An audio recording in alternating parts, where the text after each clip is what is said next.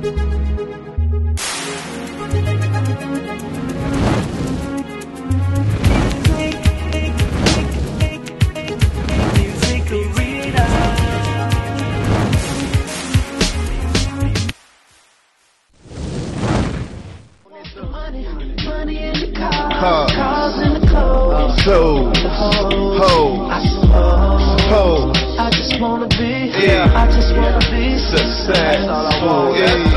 I'm here with none other than Naeto C. Thank you so much for coming down. Thank you very much. I'm happy to be here. Yeah, it's nice to catch you because I know you're always in and out of town. Yeah, I've had a busy 12 months, you know, so it actually feels good to be sitting down in one spot for a little bit. Yeah, I'm sure it does. Yeah, it does. So wait, let's start at the beginning. You were born in Houston. Yes, I was. And then you moved back home? Yes, I did. So where did you go to school? I went to school, in my primary school days, I went to school in the East. I grew up in Enugu and then moved to Owerri. Okay. And then in secondary school, I moved to Lagos. And for my university education, I moved to New York and then Washington, D.C. So I've always been moving, funny enough. That sounds like it. And where did you start making music? My music started off from poetry. I've always been a poet.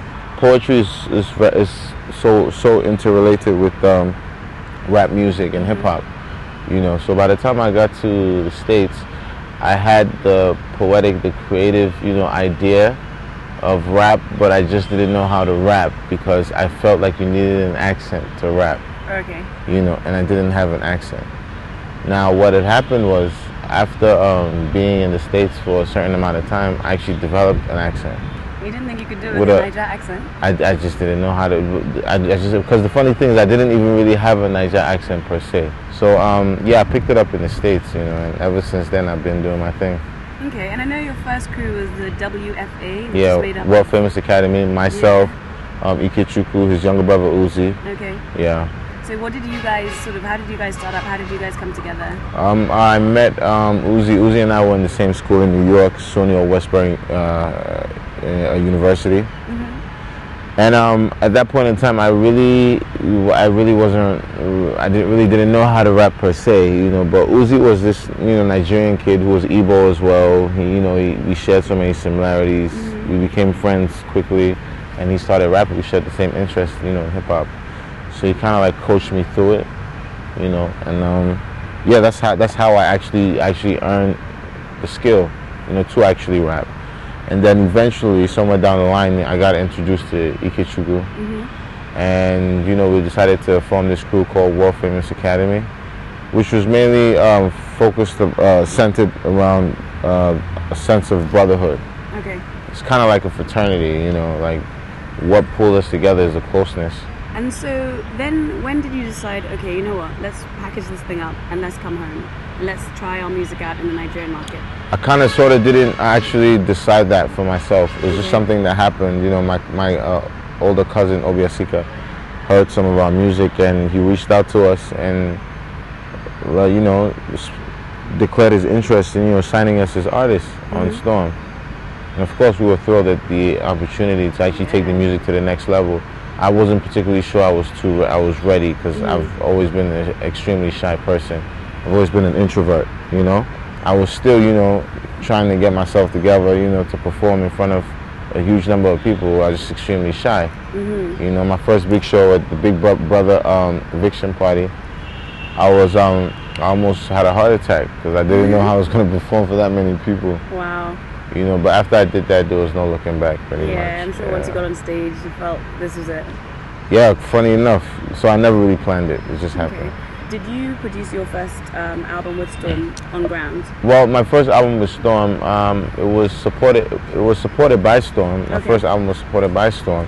I did majority of the production with a producer in Abuja called TY Mix, who actually produced my biggest song today, Kenny Big Deal. Right. I produced it with one of his associates, VC Perez. I had a song on there with Don Jazzy from Mo Hits. I had a song with my close friend from university, Ole. And that pretty much puts together like the production, you know. But I had to be really involved because I didn't really have anybody who was telling me, okay, record this song or rap this way or whatever. So I had to be really involved from the beats, you know, to the writing. Nobody writes for me pretty much. And actually, I actually developed the skill to actually write without, you know, pen to paper. So I started writing in my head, you know, so I had to be really hands-on for that project. Take it step by step. Yeah, most definitely. So when you came home, you had a few songs, Sitting on Top. Yeah, You Know My P, Sitting on Top, Hold Me Lover. Those were like my first early songs. Okay, and then Kenny Big Deal. And then Kenny Big Deal much later.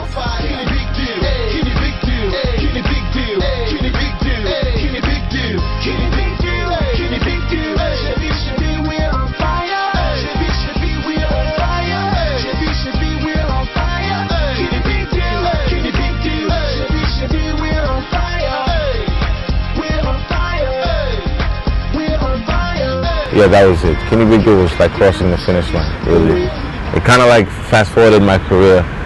Right. You know, like times 10, times 20. Yeah, you know. that was a big one. Yeah, that was Did you a big expect it to do as well as it did? No, I didn't expect it to do as well as it did because when I recorded the song, I had no sense, no imagination of where places like Botswana or Kenya could even look like. But these are places that I ended up going to off the strength of Kenny Big Deal. Right. So I wasn't even thinking that far.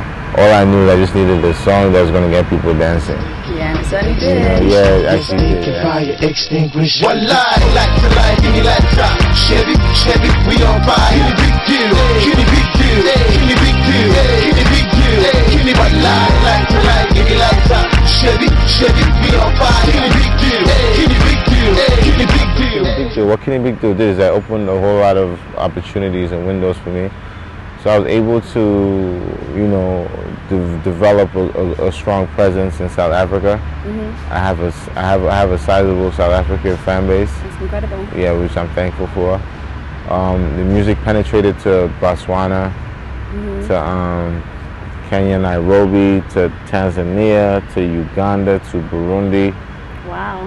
You know, to Ghana. You know, and even to Sierra Leone.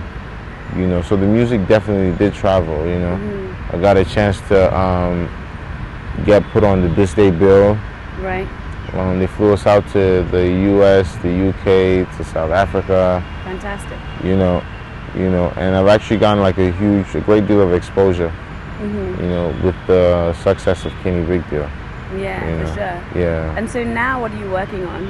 Now I'm working on a follow-up album, of course, entitled Super C Season. Okay. And unlike the first album, I'm more experienced as an artist. When you become popular, you get certain, you know, privileges, you know, as opposed to starting from scratch. Right. The respect is, you know, the respect of calling another artist, reaching out to another artist to work with them, you know, it's there, as opposed to being a new artist. That's a hater talking, and I don't need the helpful. Your boy Super C, only wanna be successful.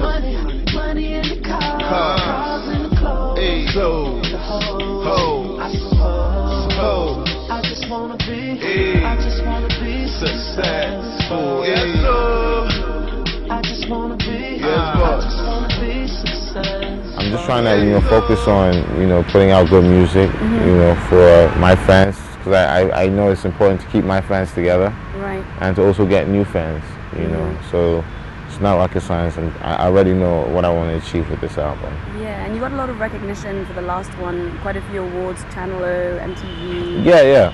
No, I got tons of recognition. I got awards. I've won the major awards, you know, that I think any artist, any modern day artist, you know, in Africa would want to win. Exactly. You would want to win the major awards in your country, and the major awards in the continent, which is talking about MTV and Channel O, which I've done, and I've done Sound City and Hip Hop World, you know. And I mean, I won other awards outside the music aspect.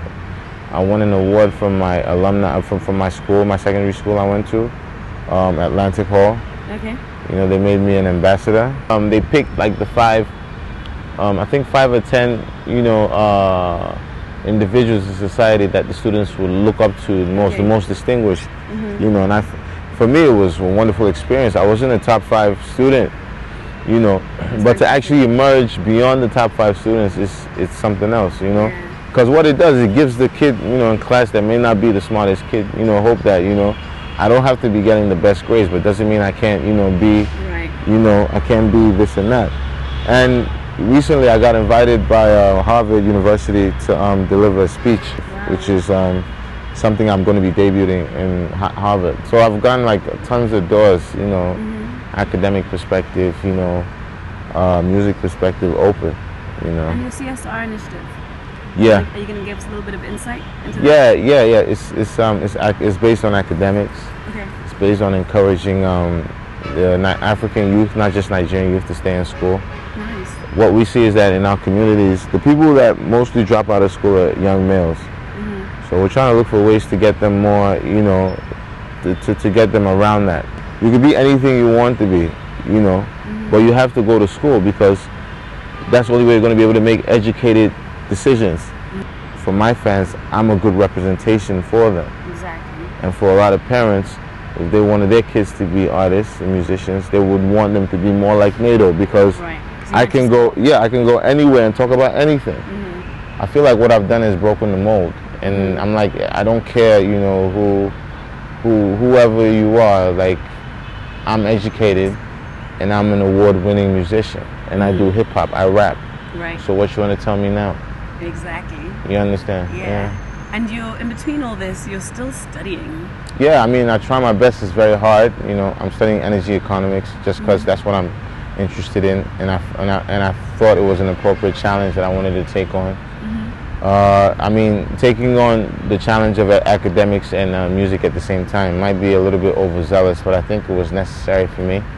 I'm the type of person that likes to push boundaries. You know, behind the scene, there's a lot of chaos. You know, trying to meet up with deadlines, and you know, but I thank God. Yeah, get to award ceremonies, flying 10 hours across, you know, continent to continent, and all that stuff. But it's the sacrifices we make because we want to create situations or opportunities, not for ourselves, but the others that are going to come after us. Right.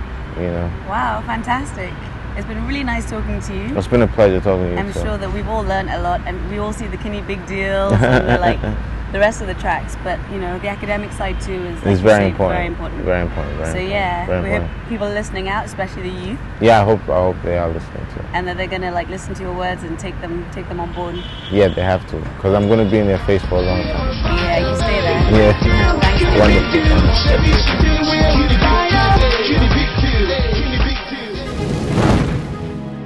Wonderful.